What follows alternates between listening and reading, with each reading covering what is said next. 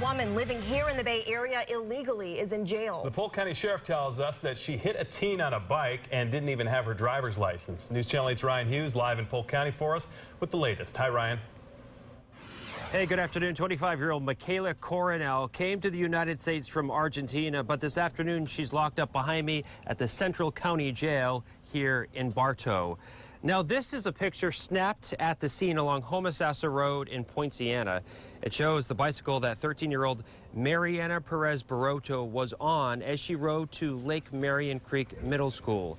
Coronel was taking her kids to school when we're told she hit the little girl. She told Polk County investigators that condensation covered 80% of her van's windshield.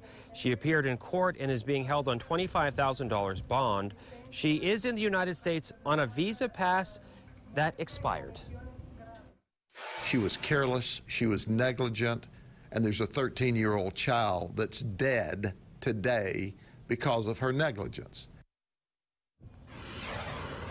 And sadly, we're told that 13-year-old would have turned 14 in just a couple of weeks.